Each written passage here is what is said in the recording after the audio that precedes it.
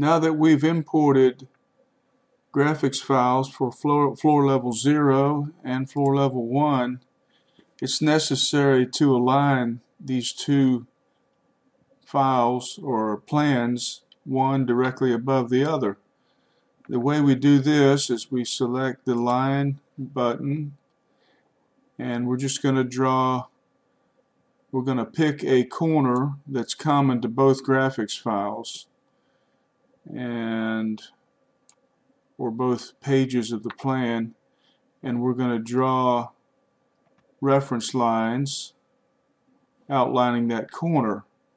So when we switch to floor level 1, we can see that this plan or this page needs to be moved over to the left so that it's aligned directly above floor level 0.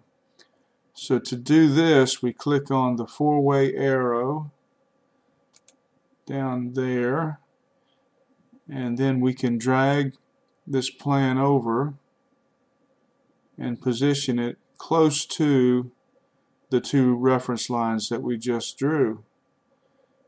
No need to be precise at this stage. Now, having done that, we're going to click on the four-way arrow again, and we're going to use the keys on our keyboard, the arrow keys, to move it slightly and get this floor level positioned directly above floor level 0.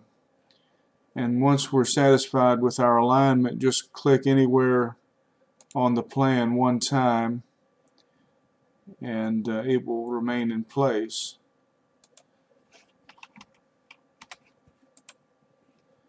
Okay, and now to check our alignment, we'll just switch from floor level 0 to floor level 1, and we can see that the two plans do indeed line up.